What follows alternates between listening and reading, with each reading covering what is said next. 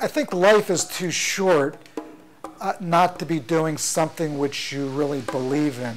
Whether you're photographing for yourself, for your job, whether you photograph on the weekends or every day or once in a while, the main point is to be having fun and to be exercising your curiosity and to be really in love with what you're doing.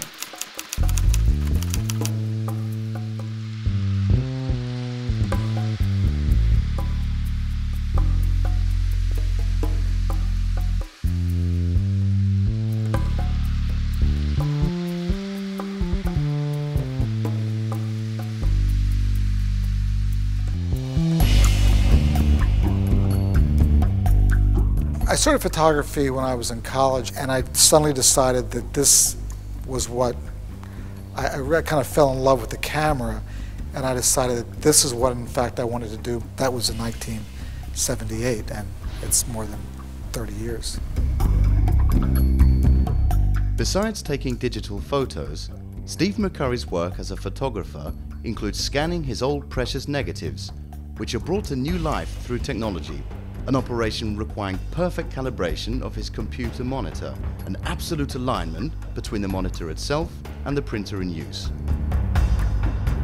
That way, the digital print recreates the colors of the original picture, providing the same sensation the photographer experienced while shooting.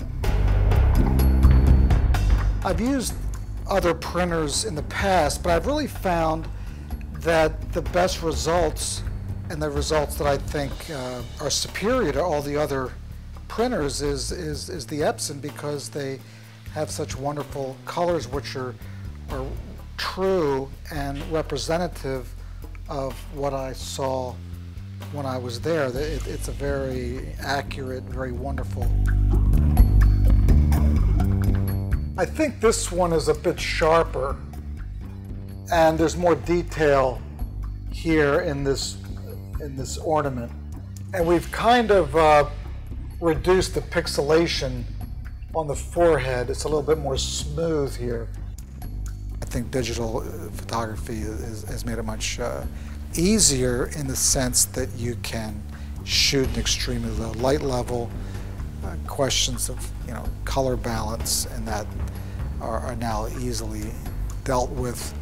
You can edit your work as you shoot. You can monitor your work and evaluate your work as you shoot.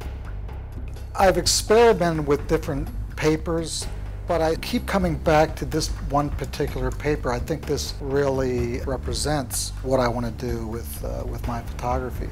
The difference between printing today and printing, say, 20 years ago was before we would have the pictures, our pictures printed at a lab. Today we can print them in our own offices and studios and at home. You can actually, and to be able to print and to reprint and to modify and to change and correct and make things better and do it immediately is an incredible new day. So to do that in your home or in your own studio is a huge, huge benefit. All the prints in this exhibition were made with Epson printers and inks, and I think the results are great. I think that there's no better printer in the world than what Epson's doing and Epson printers.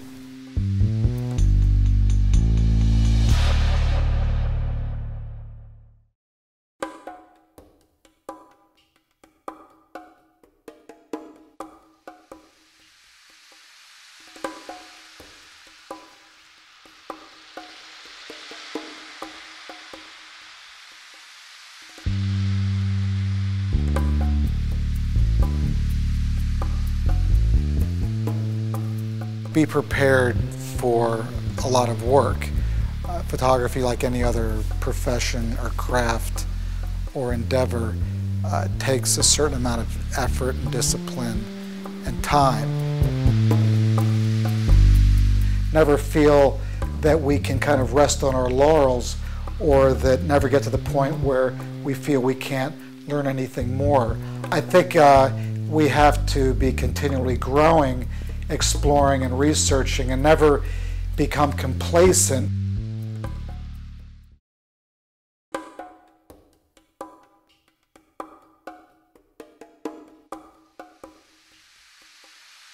look at the history of photography, go to a bookstore, look through some photography books. There's so much incredible photography which has gone on in the last 50, 75 years. You really need to know who some of these great photographers are, study their work. I mean, there's a long, long list of wonderful work that we can all learn from and appreciate. I think some of the historical pictures, we can actually perhaps even incorporate some techniques or some ideas into our own work.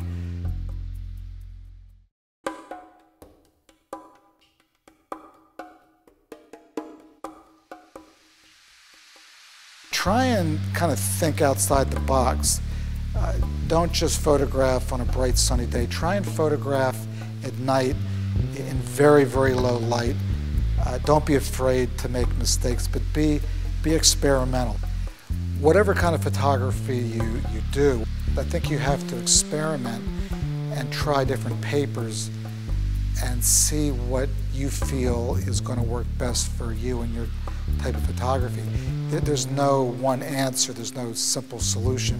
You really have to kind of try and experiment and see what works best for you.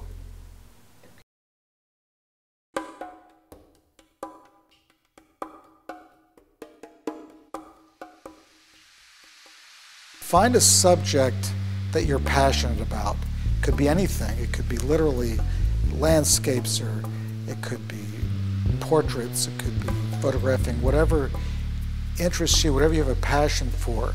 Because I think you'll make better pictures if you believe in the subject, if you believe in the stories.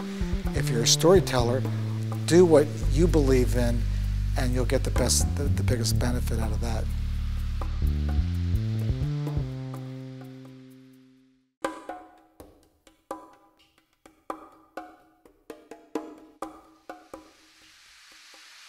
I think one of the most important points that we have to remember as photographers is to respect people's privacy, and if people, don't want to be photographed, that you need to basically move on. That's an important, I think, lesson, and ethically we need to be very respectful of people's privacy.